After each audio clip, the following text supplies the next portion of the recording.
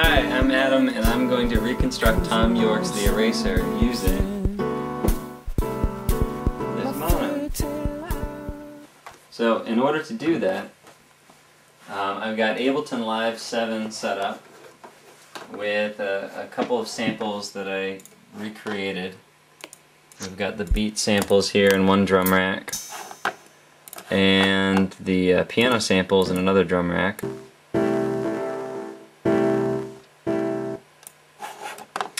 And some reason pads and effects that are going to come into play later. So to connect to the monome, I'm using a program called SevenUp Live, right there. And how that shows up on the monome is like this.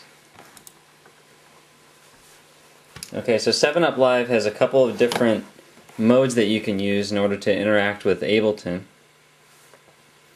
And one of those modes that I'll start with is the looper mode.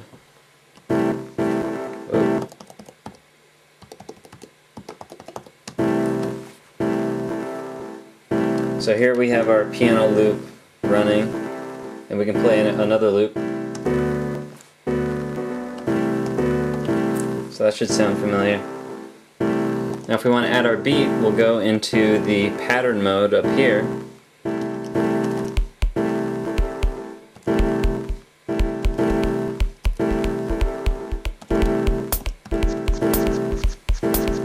Now we've got one pattern set up here. If I want to set up a second pattern, I just go down to the next one. And I can sequence those patterns in the sequence mode in the second option here.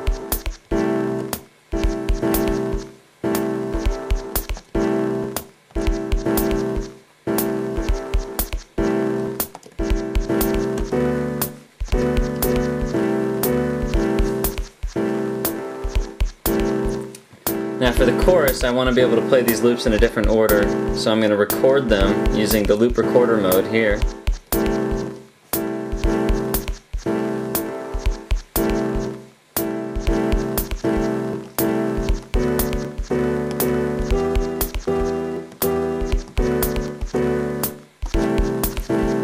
And it's going to play back what I just recorded.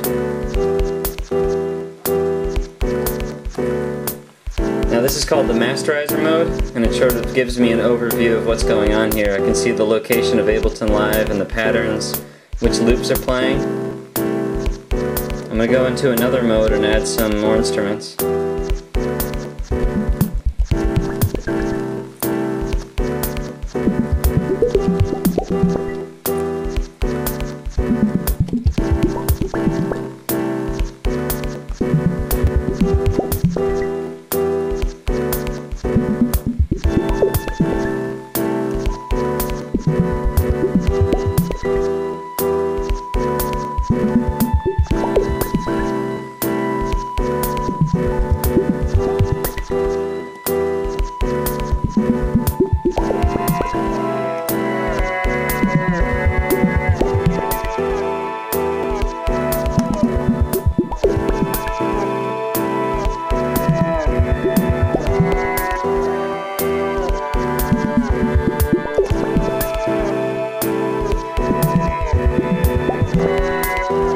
So if I go back into my masterizer mode, I can see the different instruments that I'm playing here. I can turn them on and off.